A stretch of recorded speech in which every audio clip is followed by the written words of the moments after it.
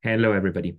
So in April, Clare Daly and Mick Wallace invited Francesca Albanese to speak inside the EU Parliament building in one of their big conference rooms to present her report that she wrote about the genocide in Gaza. She already presented this at the United Nations. She's the UN Special Rapporteur on the occupied Palestinian territories. So actually not from the EU, but from the UN. But she's also been invited now to speak at the EU Parliament to only one group. This is significant because it shows that not everybody in the EU is on board, not at all, not even on the political level. The problem is there's not enough people overall who oppose what is happening in Israel, and therefore there's EU member states like Germany who support Israel with weapons. But there are people who see through this. There are people who try to organize something. I can only congratulate Clare Daly and Mick Wallace. Mick will now introduce Francesca Albanese even a bit more. There will be timestamps, so you can skip directly to her speech. Enjoy. Thanks very much for everyone for coming. It's brilliant to see so many people here. Our first guest, Francesca Albanese, was appointed the Special Rapporteur on the situation of human rights in the Palestinian territories occupied since '67 by the Human Rights Council at its 49th session in March 2022, and has taken up her function as of the 1st of May 2022. She's a lawyer by training, specialising in human rights. Albanese is an affiliate scholar at the Institute for the Study of International Migration at Georgetown University, as well as a senior advisor on migration and forced displacement for a think tank, Arab Renaissance for Democracy and Development. She has widely published on the legal situation in Israel, occupied Palestine and Palestinian refugees, and the state of Palestine, and regularly teaches and lectures on international law and forced displacement at universities in Europe and the Arab region.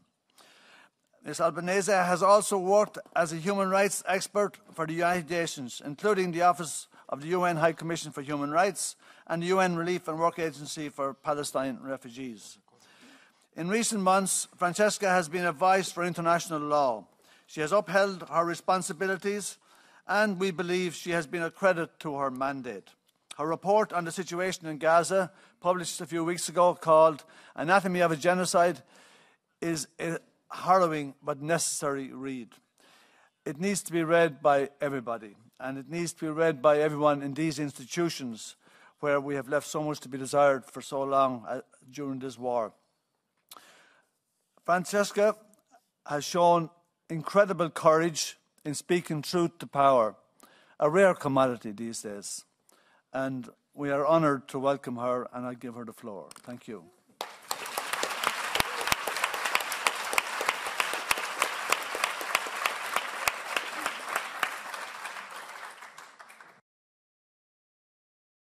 Good afternoon, everyone. And I'm really grateful to the Left Group in the European Parliament for inviting me. This is not the first time, but it's surely the time where I come with a heaviest heart to share with you what I've been working on over the past 6 months.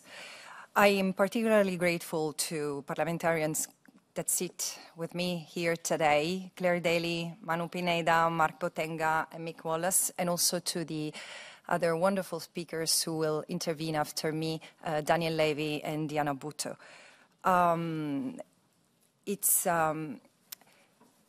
This past month, we have seen the unrelenting Israeli assault on occupied Gaza. And I've noticed patterns that were not new, but that intensified and escalated. Gaza had already suffered 5 wars over 16 years, which had caused 5,200 deaths, including 1,200 children. So the Palestinians in Gaza had already endured a lot. And still, nothing, while I expected violence to explode sooner or later, no one would expect what has happened on the 7th of October and since the 7th of October. History teaches us that genocide is a process, is not an act. And it's not a word that I used with a light heart. And we know that genocide starts with the dehumanization of the other as a group and the denial of that group's humanity. And it ends with the destruction of the group in whole or in part. This is in history. The dehumanization of the Palestinians as a group is the hallmark of their history in Palestine for the past 75 years. It's a history of ethnic cleansing, dispossession, and apartheid. In the words of the great Palestinian scholar and intellectual Edward Said, Palestinians were made orphans of a homeland 75 years ago by the creation of the State of Israel and its continuous policies, which are undeniably intended to erase their presence from the land. Genocide is not defined by personal experiences, painful as that they can be. Genocide is not defined by personal opinions. Genocide is defined in international law as a specific set of acts committed with intent to destroy in whole or in part a national, ethnic, racial or religious group as such. It is often referred to as the crime of crimes because of its complexity and because of the challenges that exist in proving the specific intent that the Genocide Convention requires.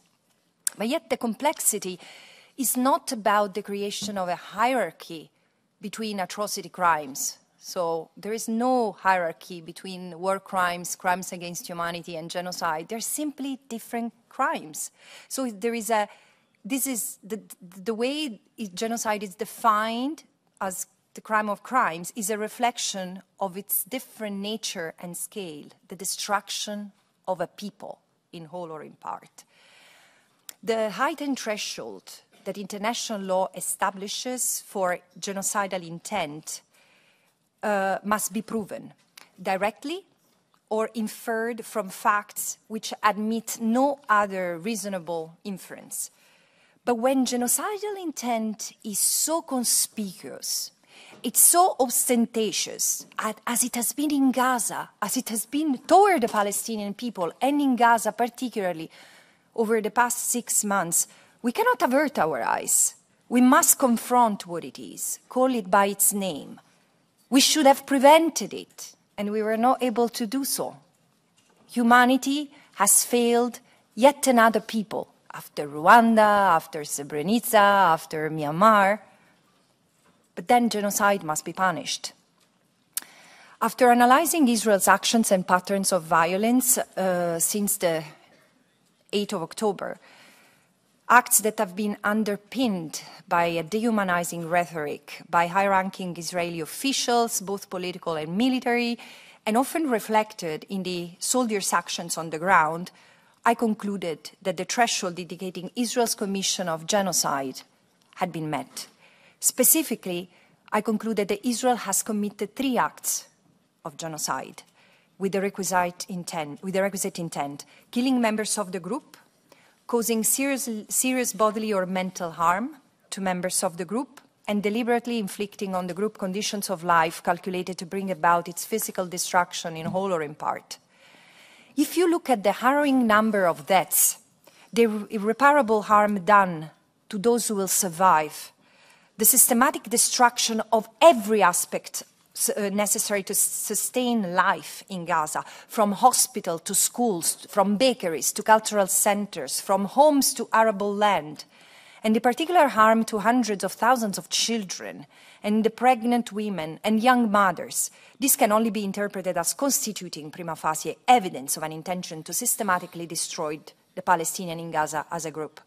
In this assault on Gaza, which I said was the 6th and most egregious in 16 years, Israel has killed over 33,000 Palestinians, including more than now 14,000 children. Can we let it sink in?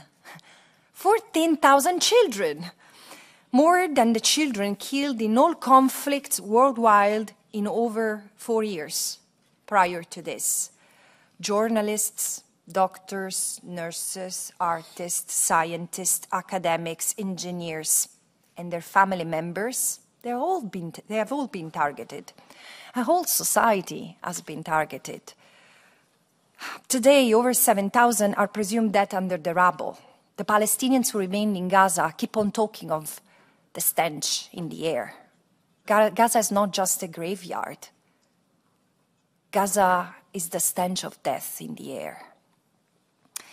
And there are 75,000 wounded, many with life-changing injuries, made worse by the decimation of the healthcare system. All hospitals have been destroyed, and the overwhelming unsanitary conditions created in Gaza over the past 6 months. 70% of the residential area have been destroyed, 70% of the homes, 80% of the whole population has been forcibly displaced. Thousands of families have lost loved ones who have been wiped out entirely, 5 generations. Many could not bury or mourn their relatives, forced instead to leave their bodies decomposing in homes, in the street, or under the rubble. Thousands of Palestinians have been also detained and systematically subjected to inhumane and degrading treatment. 2 million are today forced into hunger and starvation.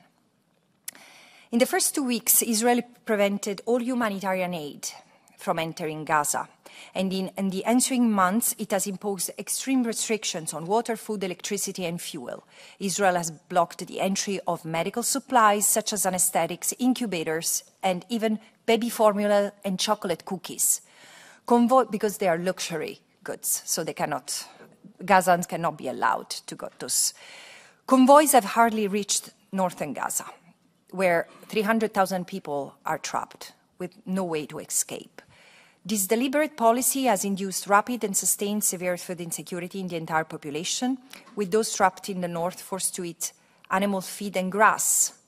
The occupying power, Israel, has also undermined UNRWA, which is the main lifeline in Gaza. The reason why there was World Central Kitchen delivering food, an NGO delivering food from the sea to the Palestinians in Gaza, is because 70% of the roads have been destroyed. UNRWA is not allowed to deliver anything, and Israel is not honoring its obligation under international law to take care of the occupied population. The hostages, the Israeli hostages and their families have certainly not escaped these devastating circumstances. The collective scars of all this are going to last generations. The initial weeks of the assault, Israeli forces killed around 250 Palestinians per day through an apocalyptic arsenal of weaponry, including from Europe, on one of the most densely populated places on Earth. 25,000 tons of explosives, equivalent to 2 nuclear bombs, unguided munitions, and hundreds of 2,000 pounds bunker buster were used to level entire neighborhood. This is how we got to this level of devastation. The ground offensive has changed the pattern, but not the scale of destruction. And in 5 months, in 6 months, in fact, Israel has entirely destroyed Gaza, erasing or severely damaging almost all civilian infrastructure and agricultural land, most of the homes, healthcare facilities, telecommunication infrastructure, all universities, most educational facilities, about 300, all municipal services, mosques, churches, and innumerable, as I said, cultural heritage sites, which are integral to the memory, the history, the identity, and the social fabric of Palestine. The vehement anti-Palestinian discourse, which frames the entire Palestinian population in Gaza as enemies to be eradicated and forcibly removed, has been pervasive across all segments of the Israeli society. Call for violent annihilation from Israeli high-ranking officials with command authority aimed at soldiers on duty in the ground have served as compelling evidence of explicit and public encouragement to commit genocide. Israeli soldiers have published endless footage boasting about their killing of families, mothers, children, the bombing of homes, mosques, and schools. Self-incriminating videos show them sadistically mocking and humiliating their Palestinian victims, not only by violating their physical integrity, their right to life, but also their dignity, their most intimate possession and spaces that they have entered and looted, and by desecrating cemeteries and places of worship. One of the key findings of my report is that Israel's executive and military leadership and soldiers have intentionally distorted foundational principles of international humanitarian law, like the principle of distinction between civilian and military objects, between civilians and combatants, the principle of proportionality in each military action, and the principle of precaution, which is necessary in any attack, in an attempt to legitimize genocidal violence against the Palestinian people. By deliberately redefining the categories of human shields, evacuation orders, warnings, safe zones, collateral damage, medical protection, Israel has used these protective functions, these principles, protective functions, as what I call humanitarian camouflage, with the effect of concealing patterns of conduct from which the only inference that can be reasonably drawn is a state policy of genocidal violence against the Palestinians. And blurring the distinctions between protected civilians or civilian infrastructure and combatants or legitimate military targets, Israel has effectively characterized the whole civilian population in Gaza as human shields, as terrorist accomplices, as a matter of legal policy. You can find this in the legal documents that Israel has used to justify its military conduct. And those who managed to evacuate the areas that Israel defined as safe humanitarian zones have been met with further attacks, and their deaths and injuries justified by Israel as collateral damage.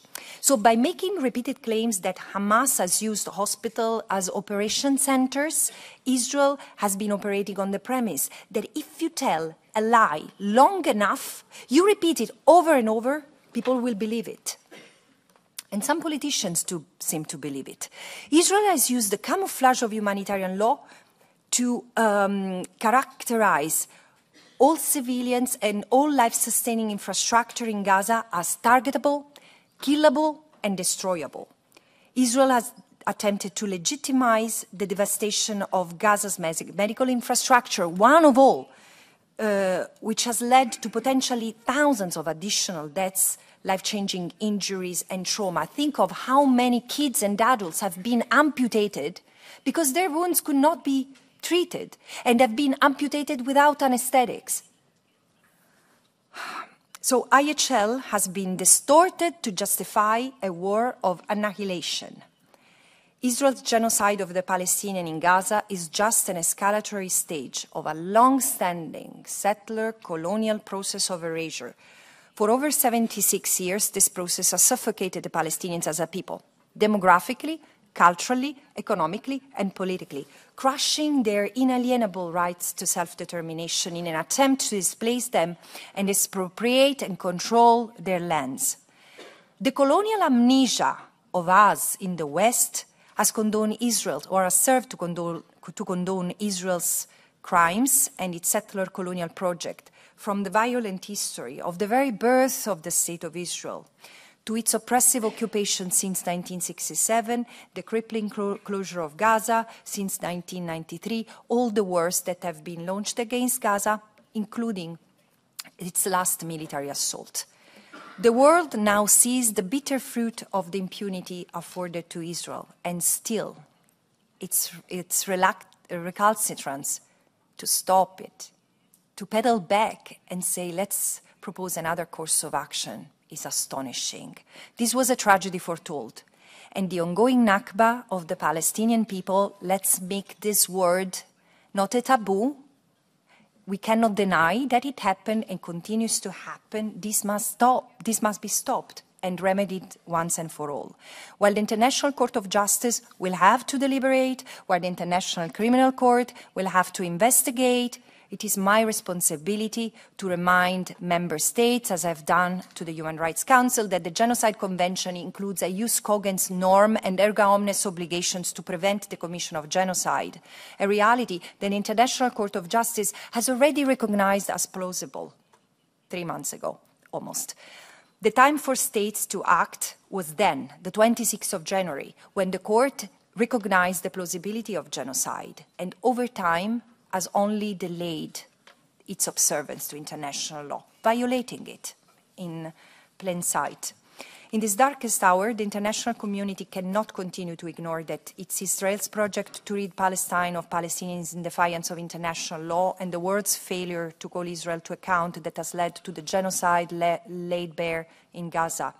So my report wants to be a call, like a wake-up call to the world to ensure that Israel and third states adhere to their non-derogable obligations under the Genocide Convention to prevent further loss of life and help survivors, all survivors in that land from the river to the sea, to rebuild their lives with dignity and ensure full accountability under both individual criminal and state responsibility. This is the imperative owed to the victims of this highly preventable tragedy and to future generations of Israelis and Palestinians alike.